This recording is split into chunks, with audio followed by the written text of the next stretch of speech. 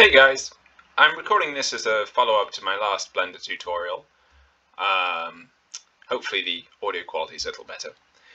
In the last tutorial I showed you guys how I export figures and place them on trays, but I thought that rather than just showing you how I toggle options on and off, I should show you some actual basic Blender controls. So I'm going to walk you through how I'm going to customize this model here. This is a French flank company figure that I've put into a clean environment in the figure exporter.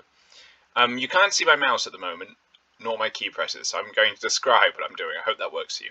Anyway, let's start with some useful keybinds in Blender.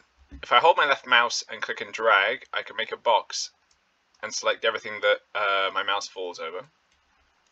So you'll see that I've selected by the outline these straps on the greatcoat and this guy's collar, which I don't want. You can actually deselect things. If I press B for box select, hold shift and hold left mouse and drag, I unselect anything the box touches. The reason I press shift is because shift sort of inverts the usual function, because usually with box select it's the same as click and drag. It selects things in a box.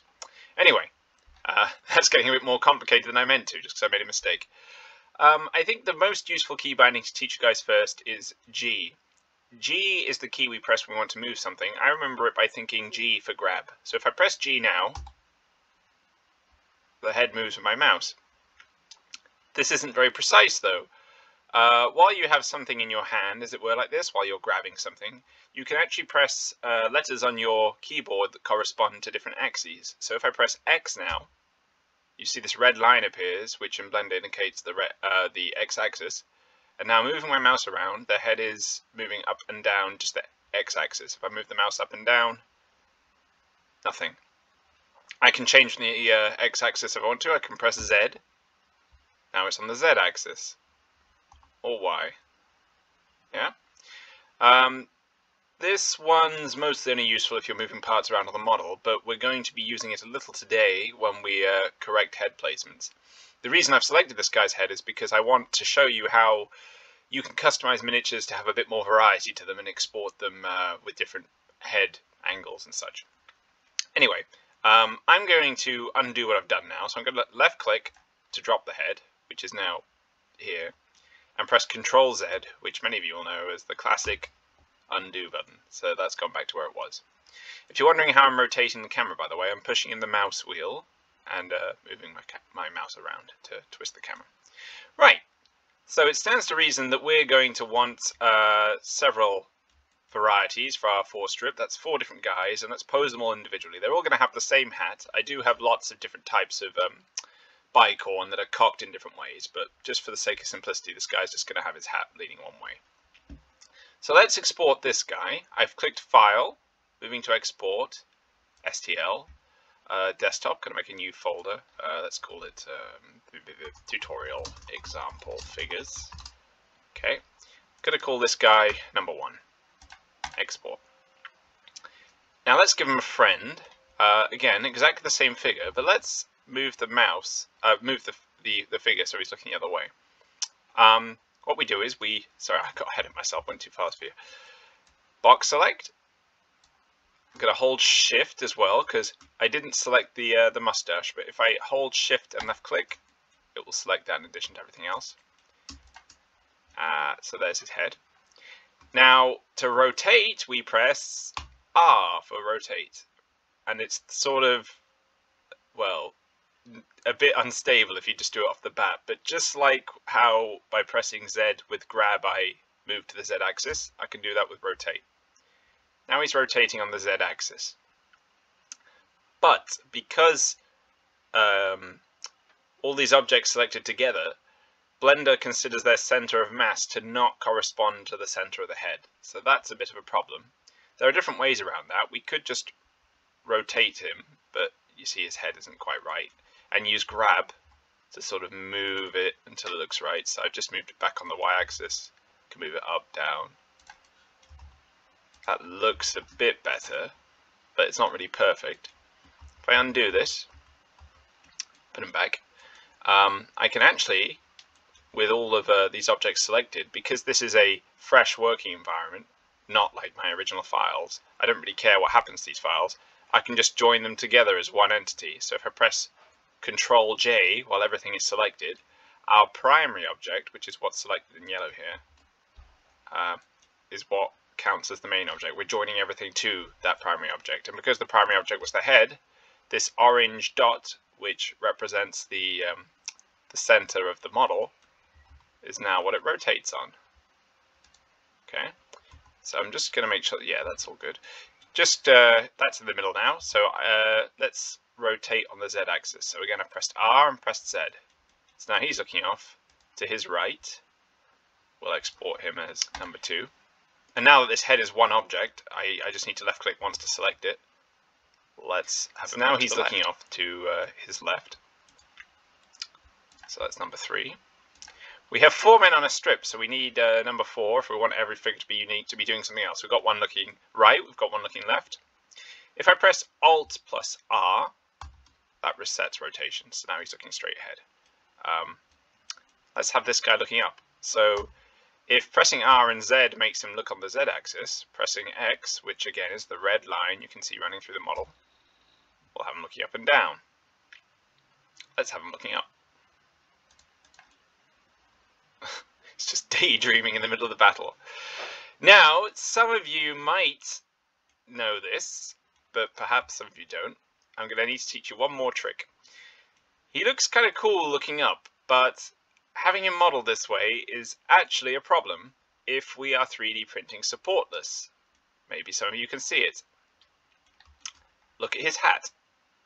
If this figure is going to print without any supports, we need every part to sort of grow off the part underneath it. This hat has a protruding part at the back which is lower than the part it spawns from, than the head.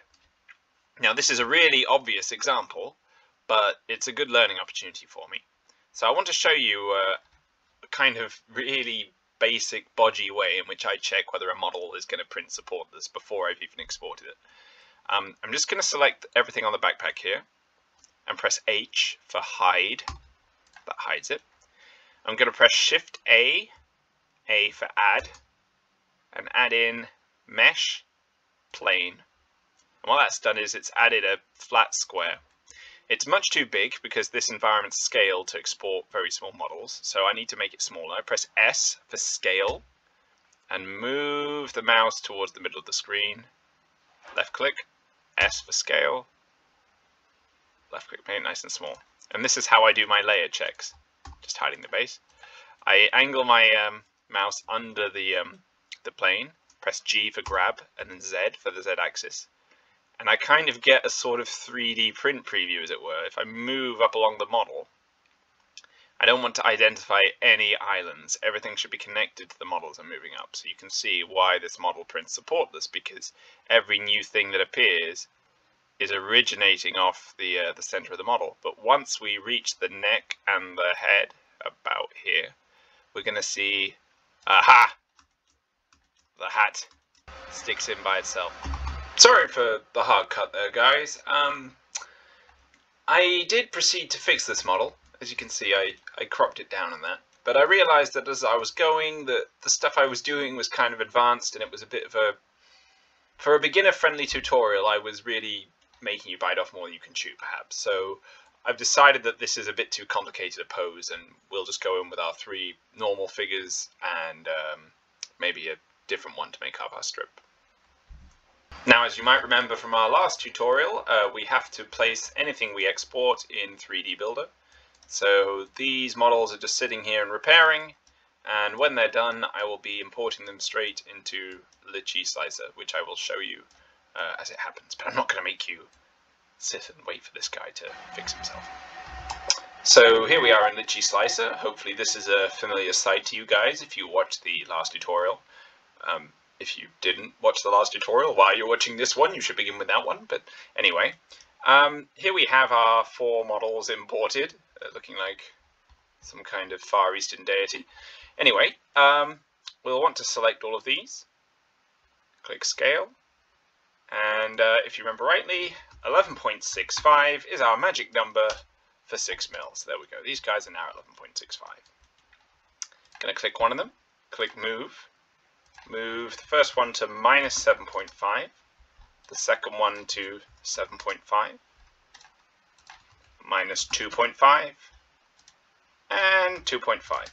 And what that does is it gives us a unit with 20mm frontage.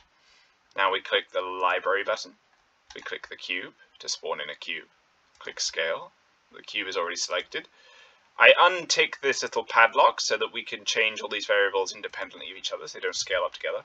We're going to go for a 20mm width on the x-axis, 5mm depth on the y-axis, and a 1mm height. And there we go, we have our strip.